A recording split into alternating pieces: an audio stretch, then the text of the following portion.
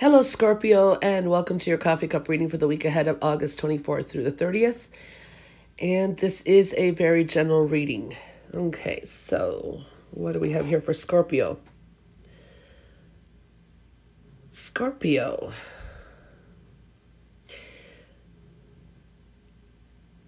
This can be a very fast-moving week. Okay, so it's like high energy from what I'm seeing, but you have to be a little cautious, okay? Don't kind of trip over yourself, so to speak, okay? So don't do anything haphazardly as well. I do see here a home, family, people close to you, and that is coming into focus as well, okay? But you will be getting a lot of things under control that have been a little bit chaotic too, okay?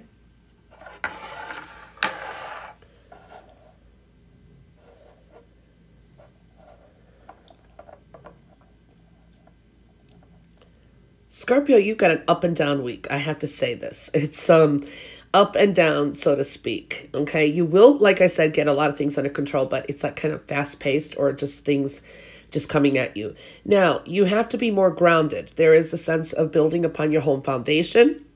Okay, that's good. This is something solid, building upon solid ground, working on something as well. I do see feminine energy, a lot of feminine energy around too, so you could be dealing with females. Okay, I do see, yeah, it's like, be careful of anyone.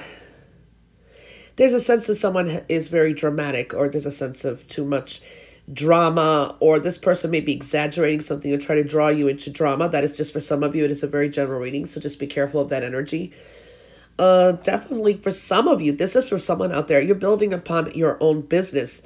This is owning your own business. This is, this could be like art home decor. I don't know if I'm saying it right. Home design, any kind of business. It can be in the beauty business too. So I'm seeing something like that as well. I do see, you're drawing in a lot of people too, and a lot of attention for good or bad, okay? Now, you are surrounded by some kind of jealousy. This could be a female too who's either jealous or she's living kind of vicariously through you, so I'd be careful of her. Don't let her bring you down. She may be talking bad about you because out of jealousy. That is just for some of you. It's surrounding you there. You have to stay more positive because I see, you could be dragged down into disappointment, or some of you could be even dealing with depression. All right. And then I see, the energy goes up again. So I do see a wish fulfillment. Okay. Very happy energy coming through too. So that's looking good. But then it goes right into feeling used, feeling hurt. Someone, maybe, you feel betrayed. Maybe someone was there, you thought they had your back, and they just kind of don't. There's a sense of realizations. There's a lot of picking up and starting all over again, okay? I do see don't make any quick moves, any decisions, unless you have all the information. Don't assume anything as well. There is, to me, a very strong life-altering energy here, too, is possibility. All right, so, you have almost like a tower effect here too. So I do see endings, sudden changes, things like that. And this can be karmic. This is things beyond your control. This could be just people around you or just some situations. I do see that there is some deception around you as well.